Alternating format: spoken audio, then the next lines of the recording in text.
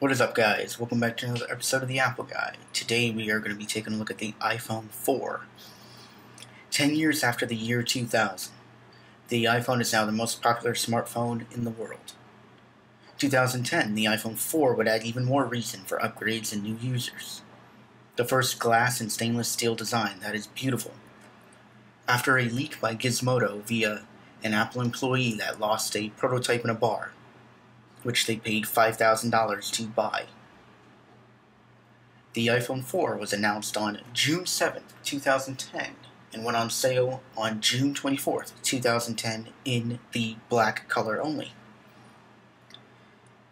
The iPhone 4 was the first to have Apple's custom A-series CPU, as well as much more. The iPhone 4 featured its first 3-axis gyro, where you can pick up the phone, you can move it within an app to have a parallax effect, or move it around in spatial effect with the 3-axis gyro. It was the first iPhone to include a built-in flash on the back, which can be used as a flashlight. The first iPhone to include a front-facing camera. There we go, front-facing camera. First iPhone. For FaceTime, the first IPS Retina display with 326 pixels per inch over the previous non-Retina display iPhone 3GS. This was the first iPhone to launch with iOS 4, which had a lot of new features with multitasking and much more, and it was the first version of iOS to be called iOS instead of iPhone OS. This was also the first iPhone with a stainless steel frame that is used for wireless transmissions, which means the stainless steel frame with these breaks, the antenna breaks within the stainless steel was used for Wi-Fi, Bluetooth, and cellular reception. And this was also the first phone to have that famous antenna gate where you gripped the iPhone in your left hand and the signal reception would drop. So, let's take a look at the specifications of this phone. This phone featured the A4 CPU at 45 nanometers at 1 gigahertz, but it was underclocked to 800 megahertz, and it was a 32-bit processor. It had 512 megabytes of DRAM. Storage came in 8, 16, and 32 gigabytes.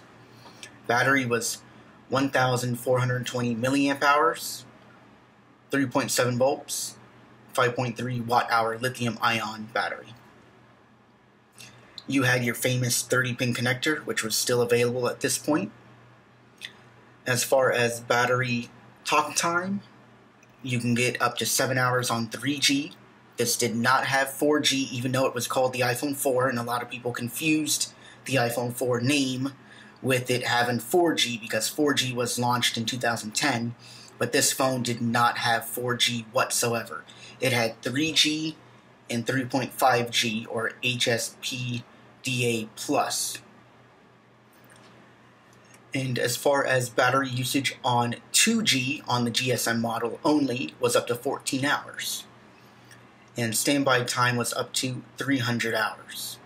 As far as going online and surfing the web, you had up to 6 hours on Wi-Fi, and up to 10 hours on Wi-Fi, and 6 hours, on 3G. Video playback was up to 10 hours, and audio consumption was up to 40.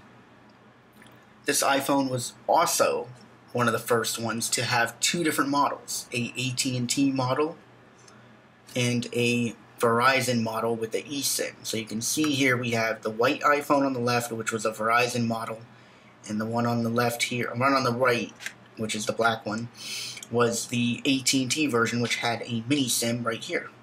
So you can see the iPhone 4 was also the first iPhone and first phone to pioneer the eSIM on the Verizon and Sprint models for CDMA, because it was the first time Apple has ever partnered with Verizon and Sprint to launch an iPhone on that service.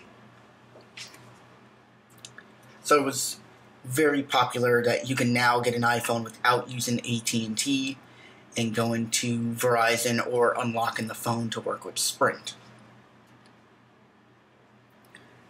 And the display was your famous 3.5 inches. Of course, LED technology, backlit ISP, IPS display, TFT, LCD. The resolution was 960 by 640 at 320 pixels per inch.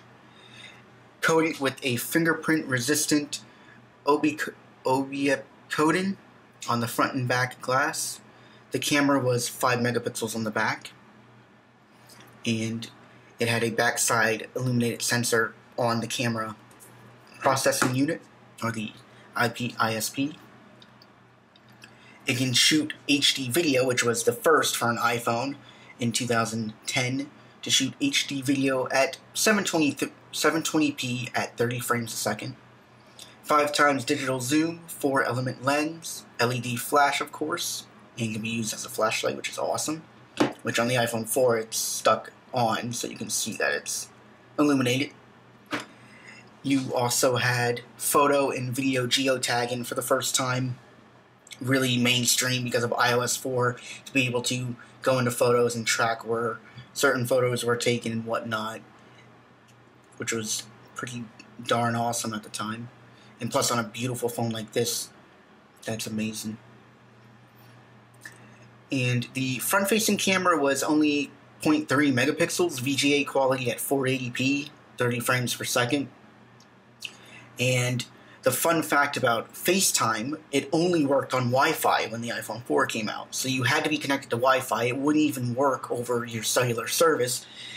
That's because at the time, AT&T, Verizon, and Sprint were having trouble building out their 3G networks and really expanding the capability of 3G to handle video conferencing over the cellular network. So that's why Apple just decided to go with Wi-Fi instead, because Wi-Fi at the time, and even today, still offers higher bandwidth than the current 3G, 4G, and LTE. So it's better to connect to Wi-Fi for things like that. But of course, as you know, as time went on, later iPhones would get rid of the Wi-Fi only FaceTime and move on to cellular.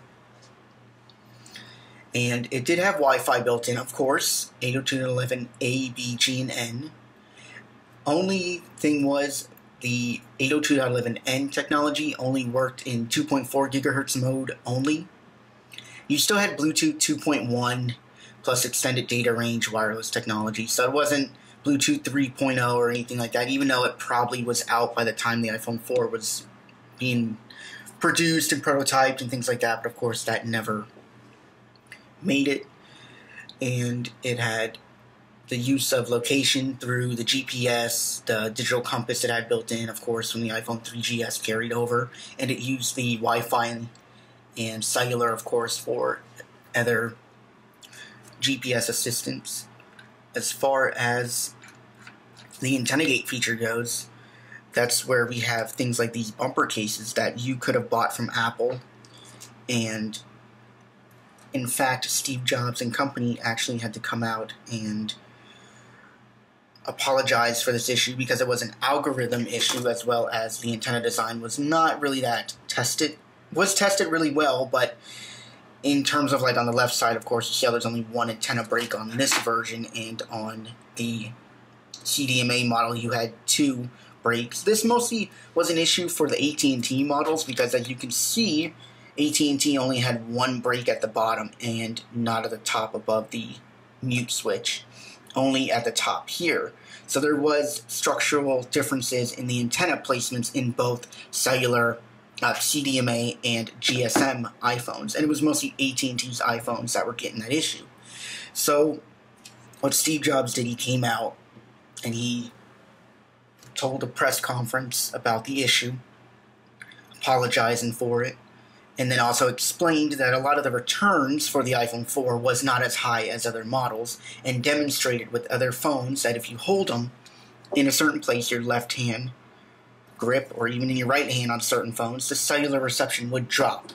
But Apple did release a iOS 4 update that did fix the algorithm for the antenna bar strength, as well as the proximity sensor from answering phone calls would, if you had it up to your face, it would hit the end button just by it resting against your cheek and would just end the call. So they had to fix that in an iOS update.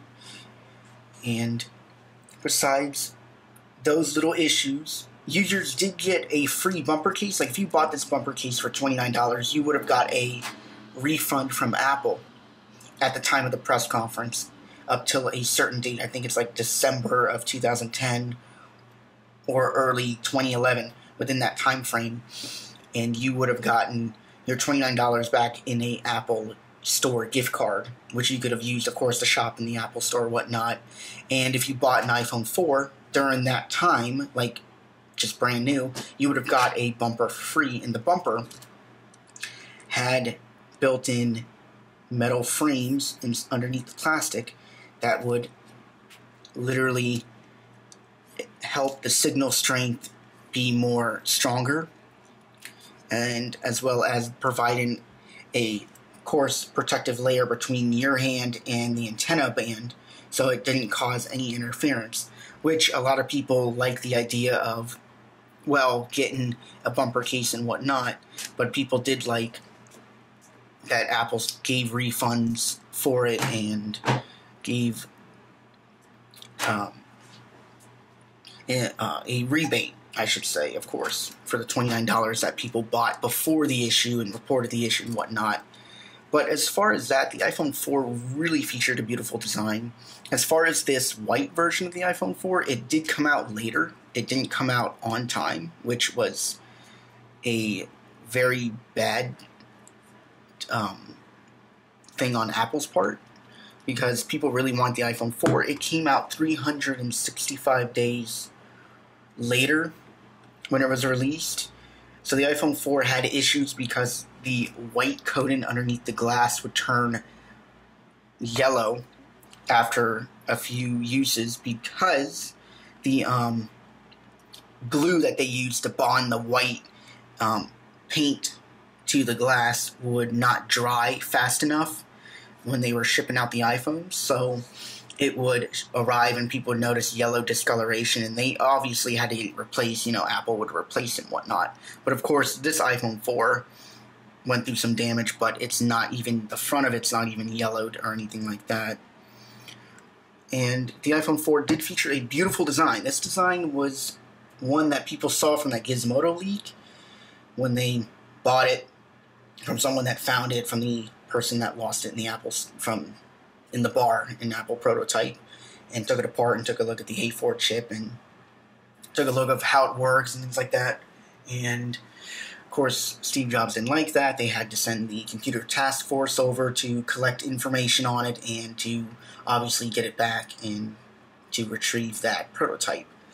And this phone, it really has a beautiful design. It did carry over to the iPhone 5, 5S, and even the iPhone SE, the 2016 model. And as far as iPhones returning to this beautiful glass and back design, it's really a lovely design that they kept to this day, and it really shows you that this design is just beautiful. Beautiful to hold, beautiful to look at, and it's just outright a gorgeous phone, and people would still use this if it supported 4G or whatnot. So very excited that Apple brought it back for the iPhone 8, 8 Plus, and iPhone 10, of course, and continued that trend with the stainless steel and front and glass back for the newer models. And as far as software goes for the iPhone 4, it was better on iOS 4, of course, when it originally launched with this product. It did end up on iOS 7, which, in all fairness, it should have at least gotten maybe iOS 8 if Apple would have tweaked the OS to work on the A4 chip. You know, give this phone at least something more better to end its life on instead of iOS 7. But it really shows you how far the 3.5-inch display went. And this particular iPhone went on sale in third world countries all the way up till 2015, making it the longest iPhone in history to continue to be produced by Apple but being sold overseas all the way up till 2015, which is very awesome, 5 years after this phone was announced by the legendary Steve Jobs. And it did not have Siri or anything like that. Of course, the iPhone 4S would feature that and would bring in a new era of virtual assistants. But this iPhone at the time brought in standards of FaceTime, standards of selfies, standards of using your phone as a flashlight with the LED in the back, illuminated camera sensors, a oleocopic coating for fingerprints for the front and back glass. That was standard on other phones later on. It also brought a standard of the ISP IPS display, Retina display. No longer a non-IPS display or anything like that, so you had beautiful color accuracy even off edges here. You can see that it's beautiful. Even when I turn it almost all the way, you can even still see it starts to wash out here on camera, but it's still good looking. So it has beautiful colors, and that was one of the main selling points of this iPhone 4. As far as processing power goes, it really drives through iOS 7 beautifully, even though they could have obviously pushed out iOS 8 for it, because I feel it still had more processing power for it. And this also marked the first time Apple has really locked in hardware and software on their mobile devices, and other companies like Samsung would do the same thing with their Exynos chips, and maybe other companies in the future would do that, like Google would make its own chip for the Pixels or whatnot, but it ushered in that era with the iPhone 4, and this was the thinnest iPhone at the time, and the thinnest iPhone of 2010. Of course, by today's standards, it's chunky, but it's beautifully able to be held in one hand. Very nice feature that Apple kept the headphone jack at the top at the time, which was still beautiful. And it was also the first iPhone to feature at the top here a noise cancellation mic. So that was a first on an iPhone. Other smartphones had it, but the iPhone really refined it and pioneered it even better. So that was the first for the iPhone 4, which obviously carried over till today and reoriented itself in other areas. Same one speaker at the bottom in your microphone. Same 30-pin, your classic, same home button. It's just a really nice phone to look at 10 years later, especially the white iPhone 4. And these phones are still beautiful. If you still have one of these, you can leave a comment down below on what was your experience waiting in line for one of these things, or pre-ordering it and being one of the 600,000 people within 24 hours that pre-ordered one of these devices. What was your experience of opening it up? What did you like about it? What did you hate about it? And do you think Apple's newest iPhones that mimic the iPhone 4 with the stainless steel band and the glass is like the iPhone 4, or is it different? So you can leave all those things down below. Like the video if you liked it. If you didn't, you can hit that other button. That's fine with me. And as always, guys, I will see you in the next one. Thank you for watching.